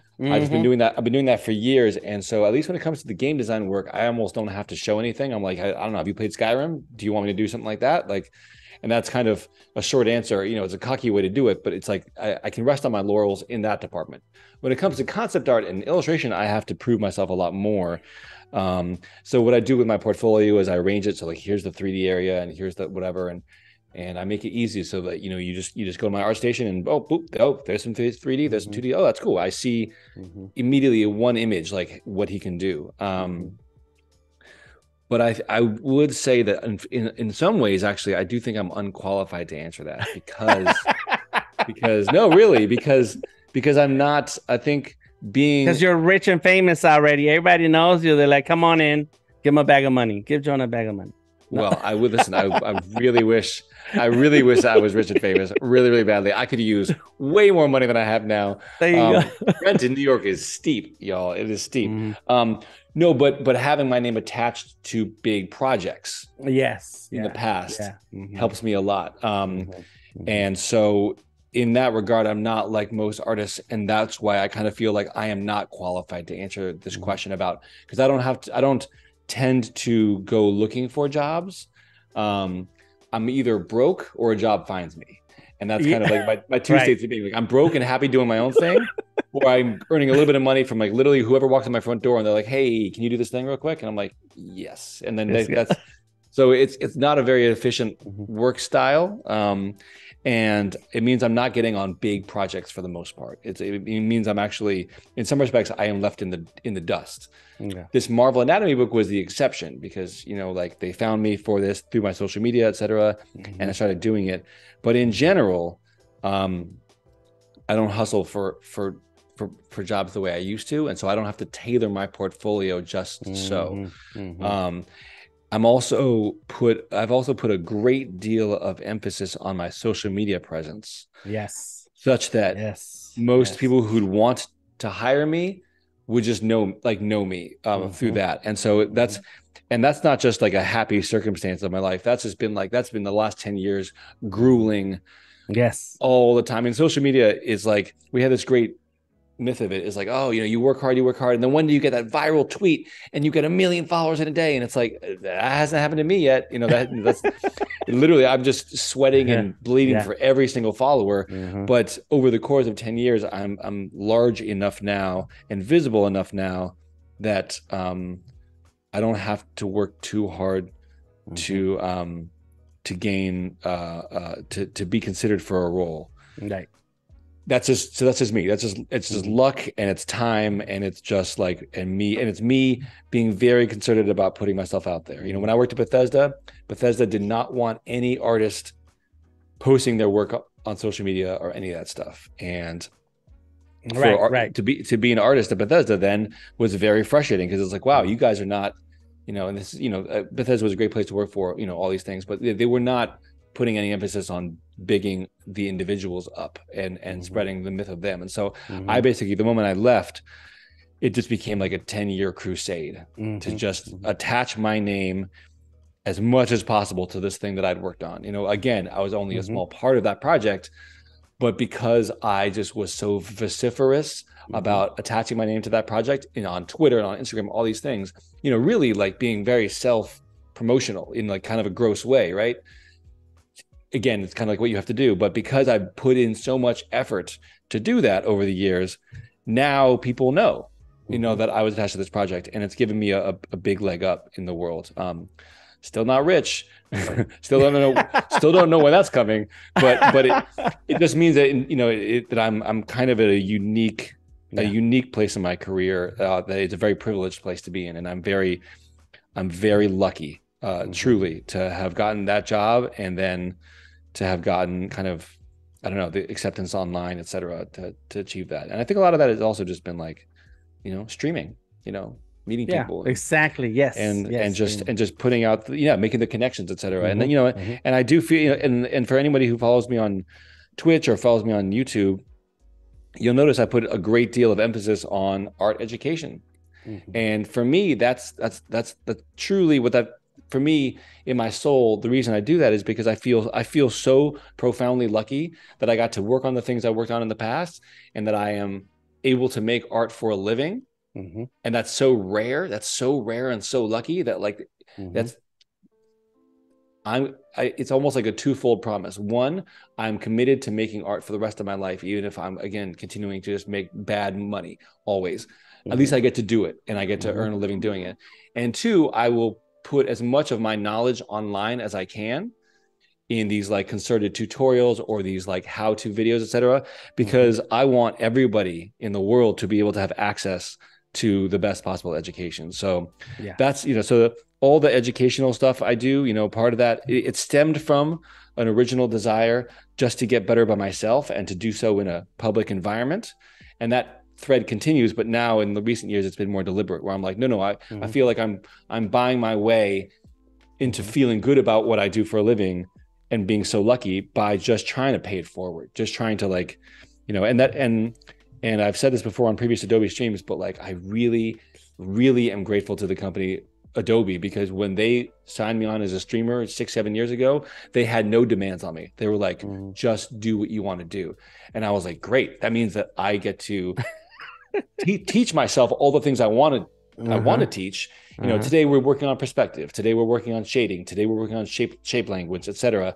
And Adobe never said, no, you can't do that. No, you can't do that. They just let me do it. And so it provided me a platform to learn, and it provided me an ability to reach out to other people and pay that learning forward and spread it out there. So yeah. So thank you, Adobe. Thank you for this opportunity and for all the opportunities in the past. I've really been, it's very rare when a company as big as Adobe gives you free reign. It's very rare. And it just shows that, like, truly, and my relationship with them has spanned years, as I know yours has as well. Truly, this is a company who is actually committed to creativity and learning. So, and that's a beautiful, rare thing in this world. So, ooh, listen to that. Great answer to the vague question. And a couple of times, Jonah, you said, I'm not sure, I don't know how to answer it, and then you answered it. But thank you to Wade for word of the day, vociferous. And that is in all the different aspects of what you've done in your career is the same thing. Is being in the room, being in the conversation, being at the right place for that opportunity. And though the world has changed between showing up in person and just being part of the crowd that gets picked for a particular project, the internet has really opened up the world of opportunity. And though it is a lot of work, it is that is one tool that we all have handy. And like we mentioned, the portfolio, the streams, all of those tools prove that you are talented for the project. And well, artists, our position needs to be, I am talented, check out my work, and let me know if I'm the one for the project, versus put me in, coach, where then we're looking for those handouts and we're mistreated because of that, because you have this desperation. So no, you have to put in the work with your talent, put in the work with the tools that we have handy. I know that Goldman Vision says social media is a slow burn. And like Jonah said, it's working hard to get each and every follower, waiting for that viral tweet. But the reality is, it's not about the number of followers, it's about the quality of those followers. If you have art directors, creative directors following your work, they will call you when the job they know they have is for you. So if you have 100 followers on any given channel, social media platform, and their quality, man, that's all you need, really. And as an example, years ago, I met these rich people once at a hackathon. Nice. Right? At a what-a-thon? Hackathon. It's a hackathon, a startup hackathon where technology people get together, write code, and create websites and applications over the weekend. It's a fun thing. I've never heard of that. Yeah. Okay. It's really cool. And so then they so as part of the sponsors, there was these guys there, and they are the owners of the #1 supplier of toilets across the United States, right? So they have 70% of the market. That's how rich they are. I did not know that. I didn't think about it. And then years later, one of them sends me a message to Instagram and says, "Hey, I've been following you on Instagram. I want you to work on a mural for us." And when I told them my price, they did not try to talk you down. That's right. They didn't try to talk me down. They said, "Okay, we'll get you a check." I was like, "What?" Ooh. And that and that's a good feeling, right? Yeah. Even just hearing that, like my freelancer instincts, I'm like, "Ooh!" Like I think I just started salivating. I was like, "Yes, yes, yeah." I get to pay some bills, and so without the hassling and stuff, and that's what I mean by quality, audience and people who follow your work, is that it's great to have fandom and folks who like your work, but as a professional illustrator, artist, creator, you also want those connections from people who actually are in the industry and are going to move you on to the next project because they see your work, they value your work, and they understand how much it's worth. And until you start proving yourself through this social media by sharing, streaming if you can, posting, if you're not into talking like we are, I know we keep talking, I'm talking now, but if you're good at writing tutorials and doing screenshots, all of those things add up online to the point where your your work cannot be denied, and the project will come along to bring you in. So yes, this is relationships, says Bruce. That's right. We're building relationships, and it's not a contest to see who's more famous. It's more about showing your work, being the good person, and being a friendly person like Jonah is. He's answering the questions and talking and sharing, and sounds like a very friendly guy. So I think I am gonna watch the rest of your videos, Jonah. Nice. Well, it's nice that Bruce. It's funny that Bruce says that. Bruce is an example of somebody who's been viewing my content for years and been active in my streams, etc., and always providing his feedback and 2 cents. I just gave that Barnes and Noble talk a couple weeks ago. Who was there? This guy showed up. He's like, "Hey, I'm Bruce." I'm like, "Bruce Gonzalez?" He's like, "Yeah." I'm like, "Oh my God, what's up, man?" So it's like, yeah, exactly. The quality of who's following you. In Bruce, we got good quality. And what that means is that Bruce shows up, that's, and matters. And I get people often like basically saying like, oh, like you gave me advice on Instagram like years ago and it changed what I chose to do and all these different things. And I'm like, wow, I don't even remember that. But like, just taking the time to talk to people, to talk to everybody, like I literally respond to everybody on Instagram, everybody. And I just hit 100,000 followers. Every time someone has a message, I respond because again, like the democratization of like information is really important. And like when people, like a lot of people want to be, they want to be seen, they want to be heard, they have a question, all these things, but you take the time to engage with people and like, they actually don't forget it generally, it's pretty beautiful. And so, yes, taking the time to talk to people, to make connections, that shores up just even the quality of those connections. And that too extends to basically giving creative feedback to other people, giving advice to other people, helping people out. It does. I think I've been struck in recent years. They're like, oh wow, those people still remember me. Wow, that's cool. I started streaming again. It had been a while. I just started streaming again, working on Quiet. And I've had people showing up being like, hey man, I haven't seen you in 5 years. What's up? Like, wow, cool. You're back. Yeah, it's cool. Nice. Very cool. Thank you everybody for the comments. Bruce Gonzalez says, too kind, Jonah. Wade says, Bruce is a great example, yes, of the relationships. D says, such great advice. Listen to this stream. Part of it is art, part of it is great, creative, and relationship advice for a career, create a career. We're getting near the end of the stream. It is, I think you have like a little over 10 minutes left. Oh no.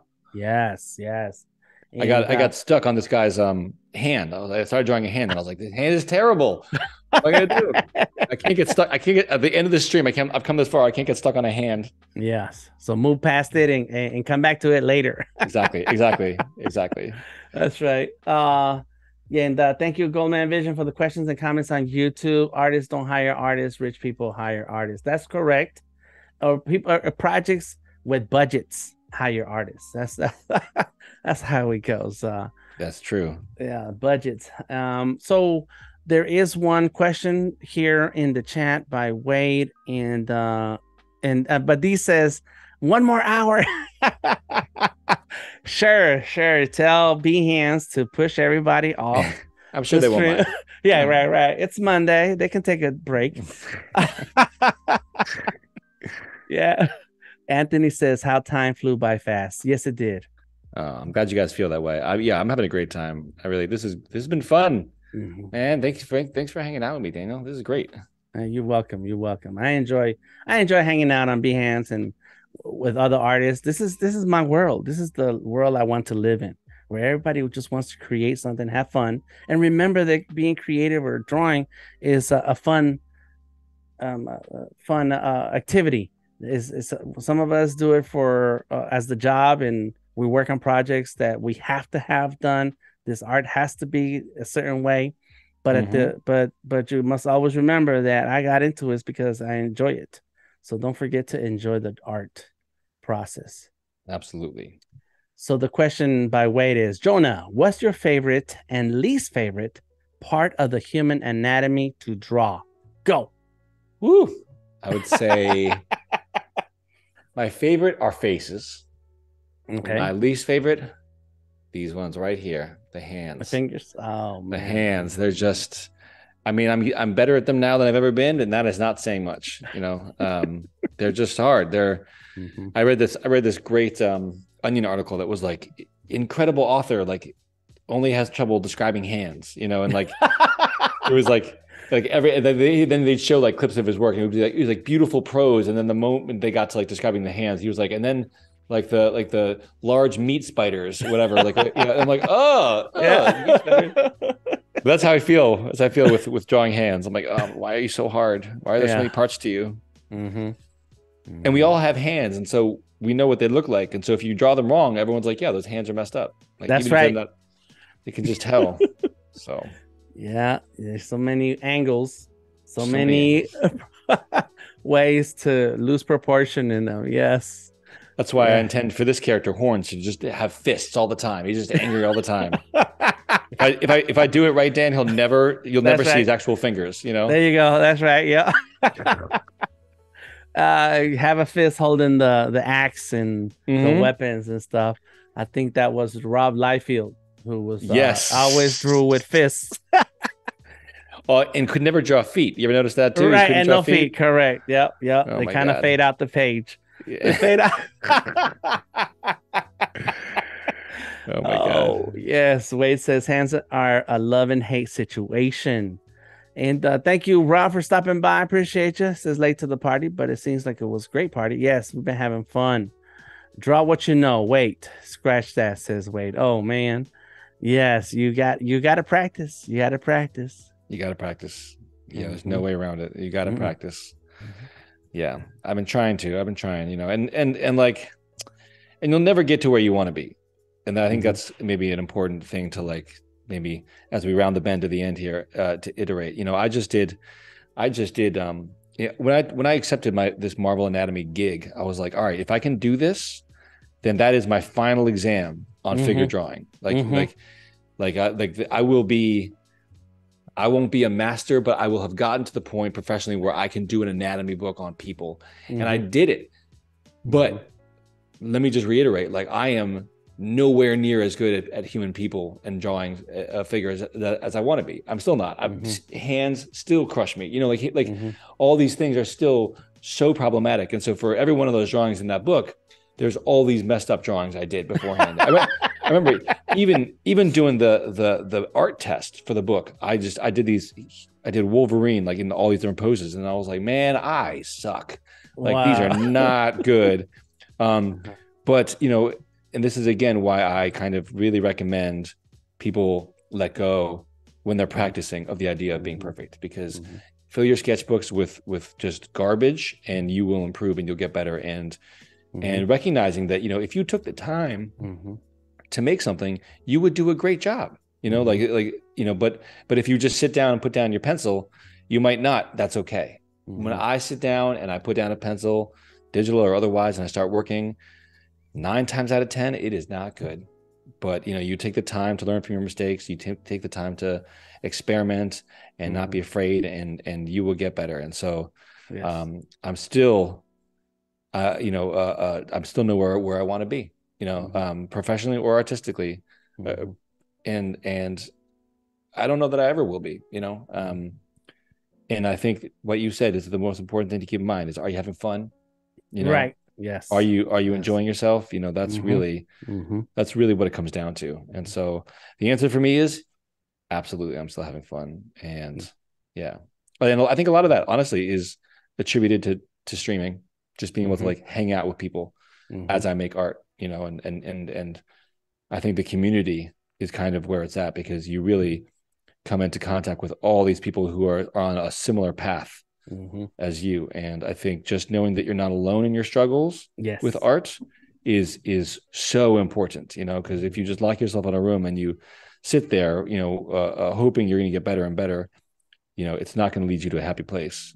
But if you are out there chatting with people and being cognizant of just the fact that we're all on the same journey, it can do a lot towards just making you really stop and enjoy your progress, you know? Yes, there you go. Awesome. D says mittens are the answer when there are no pockets. And Rob says not everyone has pant pockets to draw their hands in. And and even dresses, Becca says even dresses now have pockets. So there you go. Yeah. I never have. Yeah. If you play your cards right, you never have to draw hands again. That's right. Yeah. And Wade says there's not enough pockets in the world for the amount of hands I did not draw. But if you just listen to what Jonah just said about drawing hands and how difficult it is, and then go through his Instagram and see that second post on the Instagram. The first one is amazing because it's the Hulk. The hands are perfect. But then the second post right after that is a video of Storm. And there is a moment when he's sitting there sketching and drawing on the hand, and then there's two hands and one hand drawing. There's the hand shape drawing, and then the bones drawn inside of that hand. That is crazy. And if that's in the book, I'm gonna go to Barnes and Noble and go buy that book and study that, because you just heard what Jonah said about hands, and there he goes with some amazing hand drawing. So that means there's hope for all the rest of us. I love that. Thank you very much. Yeah. I mean, any one of those images was just like, it was like pulling teeth, you know, just stressful and hard. But in the end, I pulled it together enough so that people wouldn't notice that I messed up. That's basically it. Or like, if you're going to draw bad hands, do really good on something else so nobody notices the hands, you know? Right. Truly. What I want to see is all the sketches right before the final. All the versions, all the PSD files. That needs to be an art show by itself. It would be a pretty bad art show. It would not be a good art show. But if you're interested, you could check out the YouTube video I just loaded. I know Wade has been posting links, and I do include images of the some of the thumbnails I did. So if you're curious and you want to see like what it takes to do a book, and you'll look at those images and you go, oh wow, like a lot of what he did was crap. You know, a lot of what Jonah did was just not good. But in the end, you know, I was able to pull together enough to fill out a book. So yeah, nice. It's a journey, but and that's it. And it's a journey, and don't be afraid. I've done that. I've said that to myself a lot of times, especially during that, when I was doing that mural for these rich people at their warehouse.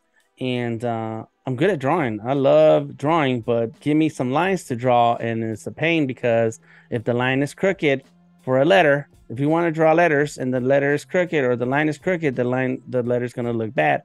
And so here I was getting ready to work on a mural where it was just letters. It was a quote, and I had to say it out loud to myself. I'm not scared, and then just step right into the wall and started drawing. And so that's it. You can't be scared. And even if you do feel scared, you got to just do it, because it's going to take that many amount of times to get past that fear, and then see the improvements. Yes. Right. And with that mural, I mean, like, were you like, was the end result perfect? It was beautiful. Yes. Beautiful. That's the confidence we all need. I was all set to prove the opposite point. You ought to be like, no, it wasn't perfect. I'll be like, yeah, see, it's the struggle, right. See, but nobody else notices it. But you're like, nah, it was beautiful. It was beautiful. That's right. It wasn't perfect. It was beautiful. I love it. That's it. You will build that confidence as time goes on. Very nice. Look at this work here. Thank you, Wade, for the links. Yep, we got couple more minutes. All right, let me see if I can finish one more hand before the end. Yes. Do it. I can do it, y'all. I can do it. One more fist. One more clenched fist. It's hard for me to see. Oh man. Make sure that you stay tuned and join Amy Hood from Hood Spa Design at the Typography Bootcamp every day this week at 11:30 Pacific time. And I think that's around now, getting close to it. And then immediately following the bootcamp, stick around for a new episode of Power Prompts with Cody Bear, followed by a new episode of Design to the Rescue with Paul Trani. Adobelive replays are available when we're offline, and we have replays on both YouTube and Behance. So make sure you subscribe so you don't miss out on the creative goodies. And if you know how to follow links, find the Adobe Live Instagram and Twitter, because there's always an update or two you want to make sure you check on. Rob says it's tough to have a commitment and confidence like that, but good to know other artists struggle with that. And that's why I suggest that our show, where we get to see all the drawings that led up to the final drawing that ended up in the book. Because if somebody who has a final drawing that looks that beautiful and it came out of them, and then you see the ugly drawings that came before, then that means that you can do, if you're doing ugly drawings, that means you can also do the beautiful finished one later. Absolutely. It's true. It's true. I remember, I think it was only until college when I was forced to do a piece of art that actually took me longer than a single sitting. Mm-hmm. That's the first time that I realized, like, actually in my heart, I was like, oh, if I sit down and like actually work on something day in, day out, like I can create something that I didn't think I could possibly do. Yeah. Right. And so it's just like you say, just like if you just chip away at a thing, and if you approach problems, don't be scared of them, just approach them and do them and just put in the time. You could always do, for me, my end result is always less than my vision, and yet greater than I thought I could do. It's like, and I think, even when we made Skyrim, the game, I think I looked at the final product and I thought to myself, like, this is not the game I thought it was going to be, but it actually is cooler and bigger than I thought it could be, and so I think, as with any project, you just put in the time, you put in the hours, you put in the blood, sweat, and tears, and with enough distance between you and that thing, you'll be like, oh, you know what, I did a pretty good job. So that's it. Thank you so much, everybody. Thank you, Jonah. Give Jonah a hand and follow him everywhere. I am DTM Delta Tango Mike, and this has been a Adobelive session. See you next time. Peace out, everybody. Bye, everybody.